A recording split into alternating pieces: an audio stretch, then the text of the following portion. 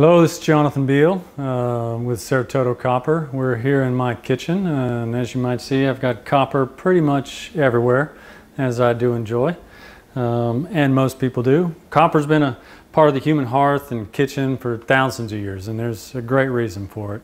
One of those reasons is eggs. Yes, which came first, the chicken or the egg?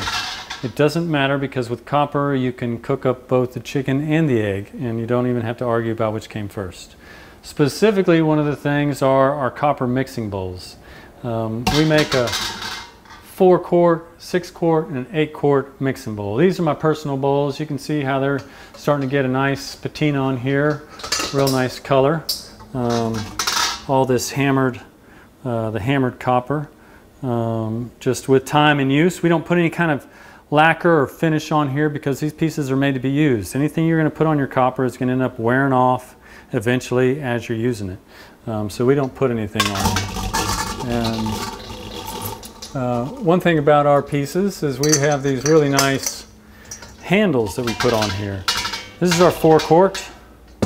It's about a 6-inch, no, this is an 8-inch diameter. This is a 10-inch diameter. 6-quart, and this is a 12-inch diameter. 8-quart, 8-quart of mixing. You can mix up a lot of eggs, a lot of pancake batter, a lot of anything in here. I originally made this with a little ring that it hung on, and I happened to make a trip over to France, to Normandy.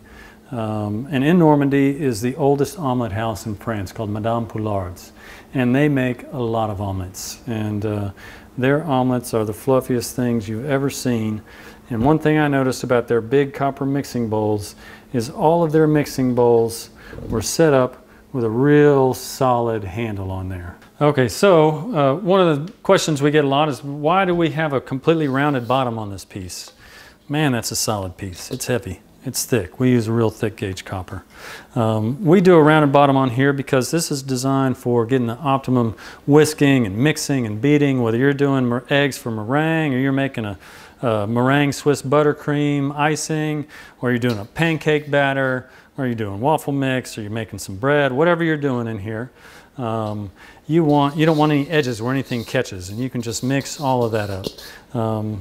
This one thing is, yeah, it moves around a little bit. It's not going to fall over, but the trick, this is the professional's trick here that we saw over there in France, in Normandy, at Madame Pollard's, is basically you make a little donut that this all sits on.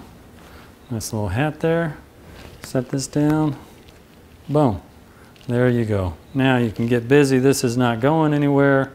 And it's a little base for this, just a wound up dish towel. Works great.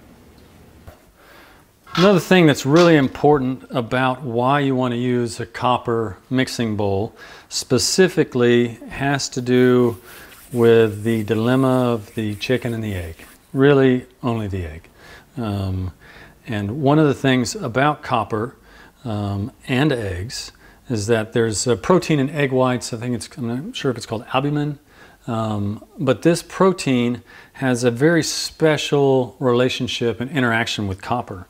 That protein that's in the egg white, for some reason the interaction with copper allows that protein to be more elastic, and it gives it more strength. So as you're whipping it up and you're trying to whip up a meringue, whip up some kind of icing, whip up a nice big fluffy omelet. What it's doing in that interaction with the copper is that the protein is becoming stronger, and it's becoming more elastic, and it allows it to, as you're whipping it up, and what you're doing is you're trying to bring more air in there and stretch those proteins out, so you get more fluff, more peak.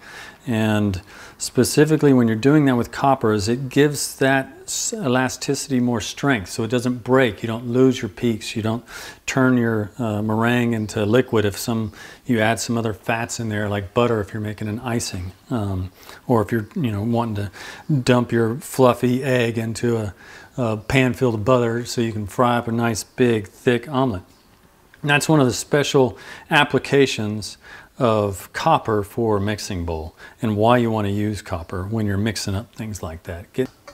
You can see how much that mixing bowl gets whipped up, and we just keep whipping things up inside there.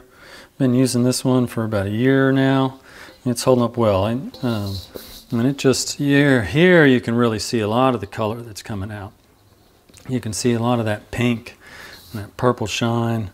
And I typically will give it, if I'm about to mix something up, I might rub it down with a little lemon juice or something so that you've got the bare copper in there when you're starting to mix it up. And one thing you can do also is dry your goods completely before you put them away. That way you avoid the water spotting. That spotting comes about because of the chemicals they put in your tap water to make it potable, or to keep it potable, which is typically some kind of chlorine compound. 4 quart, this is an 8-inch diameter. We have the 6 quart, this is a 10-inch diameter. And we have the 8 quart, which is a 12-inch diameter pan. You can see these from my personal collection. 4 quart, 6 quart, 8 quart, 12-inch, 10-inch, 8-inch diameter. Nice little patina these are getting with the use and time. We use these quite a bit.